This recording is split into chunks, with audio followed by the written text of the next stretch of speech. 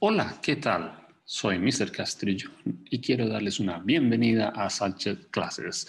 I am Mr. Castrillón. I would like to welcome you to another Satchel class today. Today's Satchel, me gustaría ser profesor, is a really important one. We are showing, first of all, what we would like to be and also what kind of profession. So today's lesson is mainly about occupations and what we would like to do. So let's have a look at our targets today. Hoy vamos a hablar de profesiones. Vamos a decir por qué nos gustaría hacer algunas profesiones.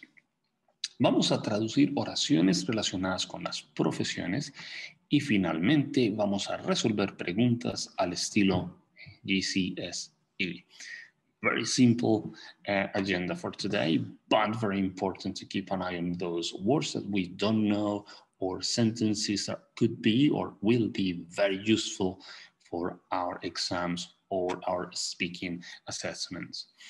Also, just to remind you, if you have pen and paper, this lesson is going to be a lot easier for you to follow, but feel free also to take pictures of the screen with your phone if you're doing this on a PC or a laptop, but also feel free to take any screenshots that you want.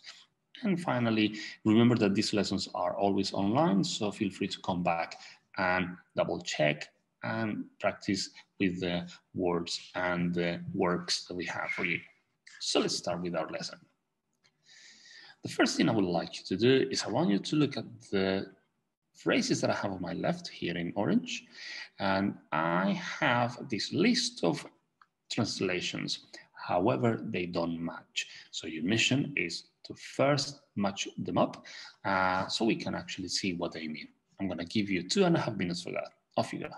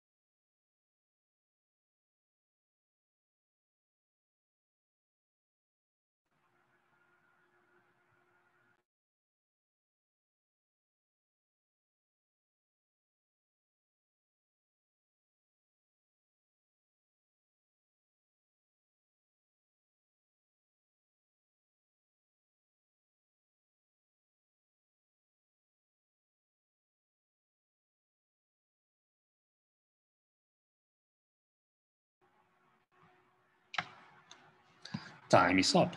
So let's have a look at our answers.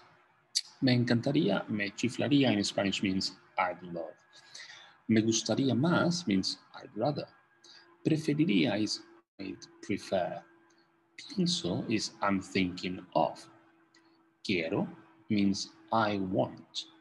Quisiera, me gustaría means I would like.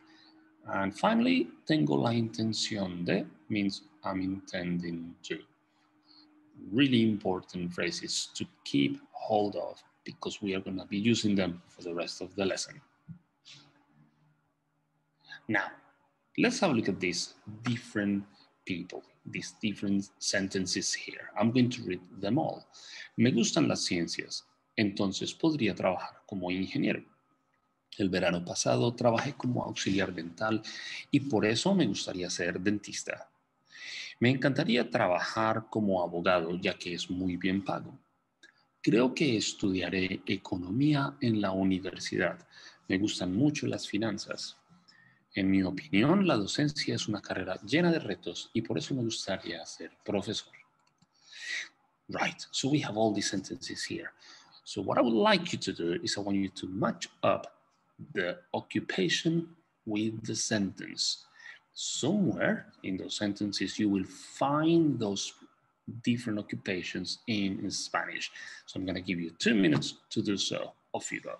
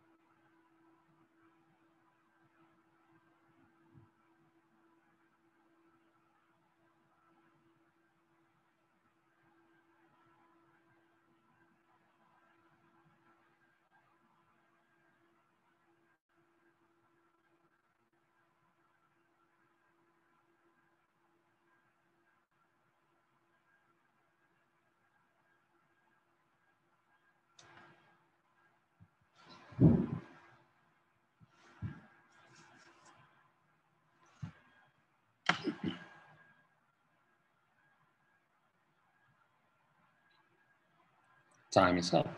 So let's see. The first one is engineer. The word is ingeniero, engineer.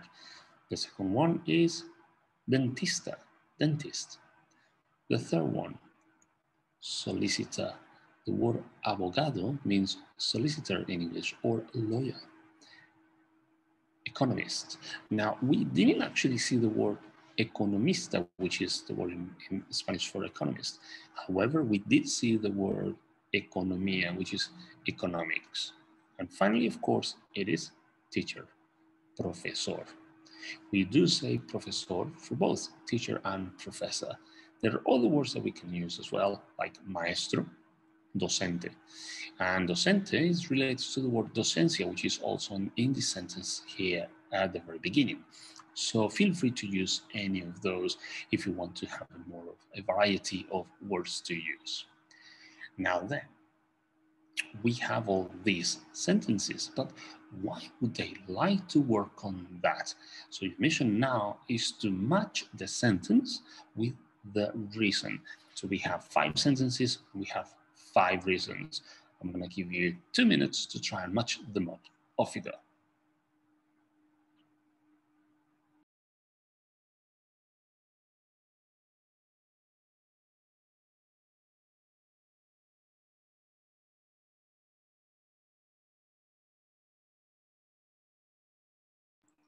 Time is up. That was very quick because it's really easy actually.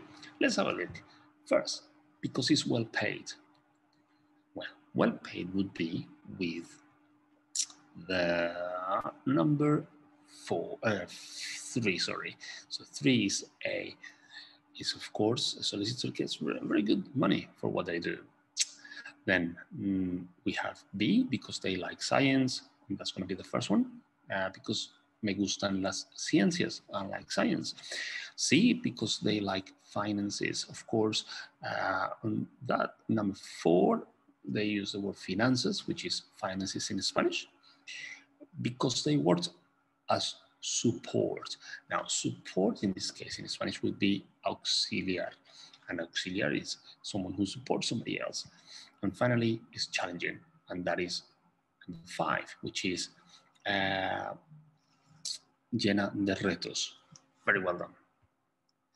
Now we have a list A and a list B here.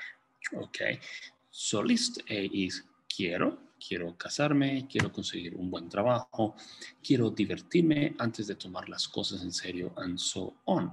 So our mission now is, in the next 3 minutes, we need to match the English with the Spanish ones. So list A with list B. For example, quiero casarme matches with I want to get married. Can you actually match them all up? I'm going to give you 3 minutes for that. Off you go.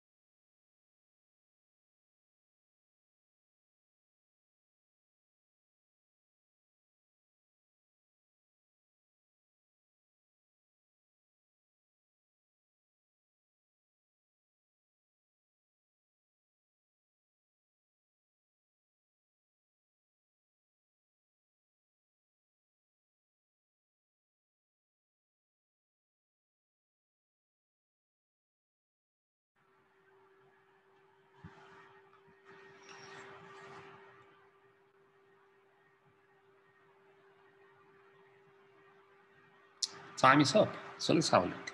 Quiero casarme is I want to get married. Quiero conseguir un buen trabajo is I want to get a good job. Quiero divertirme antes de tomar la long sentence, really good one to have. So let's look for something that has a long sentence. I want to enjoy myself before I settle down. Quiero ganar un sueldo elevado. I want to earn a good salary. Quiero ir a la universidad. I want to go to university. Quiero tener éxito en la vida. I want to be successful in life. Quiero tener una familia numerosa. I want to have a big family. Quiero tener hijos. I want to have children. Quiero tomar un año o I want to take a year off or a gap year. Quiero viajar por el mundo. I want to travel around the world. Quiero vivir en una casa amplia, bonita, cómoda. I want to live in a spacious, nice, comfortable house. Quiero vivir en un apartamento de lujo. I want to live in a luxury apartment. So we have all these sentences. Remember to screenshot them, take notes of those, come back to the video. They are all very important to keep in your toolbox of phrases and sentences. Let's move on. Now then we have our GCSE challenge. Here we have a long, nice paragraph. I'm going to read it out for you. Somos una empresa muy especial. Cuando ofrecemos empleo, nos gusta hacerlo de una manera muy personal. Aunque queremos ver los resultados de los exámenes, lo más importante para nuestra compañía es conocerte cara a cara. El proceso consiste en lo siguiente. La primera parte es una entrevista en línea. Después vendrás para hacer una prueba en inglés. Luego harás una actividad de equipo. La última parte será una entrevista con el jefe. Eso es todo. Si tienes éxito, te daremos la noticia por teléfono. En esta compañía, ningún correo electrónico. So, our GCSE challenge, which is an AQA actual question from one of the papers in the past, basically have all of this information. I'm going to ask you some questions about it. Question number 1. What is the most important thing for this company? I'm going to give you 10 seconds to try and answer that question. 9, 8, 7, 6, 5, 4, 3, 2, 1. Well, if you look at the actual question, it says, lo más importante para nuestra compañía es conocerte cara a cara. And the answer is to meet you face to face personally. Number 2. What happens after the online interview? 10, 8, 7, 6, 5, 4, 3, 2, 1. So what happens after the online interview? Let's have a look. We know that the first part of the whole process is an interview and it's online. So the next one is, después vendrás para hacer una prueba en inglés. So that's an English exam or an English test. Luego harás una actividad de equipo. You'll do a teamwork activity. Finally, la última parte será una entrevista con el jefe. It'll be an interview with the boss. Really good one. Let's move on. Number 3, how will you know whether you've been successful? 10, 9, 8, 7, 6, 5, 4, 3, 2, 1. Well, si tienes éxito, te daremos la noticia por teléfono. So if you are successful, they will give you a ring. They will call you on the phone or by phone. That's our GCSE challenge. Really important to keep an eye on those new words that we can learn. Feel free to screenshot it, as I said before, or come back to the video. Right. Now I'm going to show you an example of a card that if you get an exam, a speaking exam, this is what you would see. And I want to just show you what you might come across with. First, you're going to have a prompt asking you for your name and age. And then this exclamation mark is basically a surprise. You won't know until you actually have the exam. Finally, experiencia de trabajo en un restaurante is prompting you to give you some experience of work at a restaurant. Then maybe explain why you want to work in Spain. And finally, you will see this question mark, which is basically how many hours or you asking how many hours you will be working for. So that is you having to ask a question. Perfect. Our time is up. Muy bien. We revised occupations and career choices. We matched sentences and we found the reasons for different choices. We also did our GSE challenge. And finally, we were able to think of ideas for a speaking card. I hope you have enjoyed today's lesson and I hope I can see you very soon. Hasta muy pronto.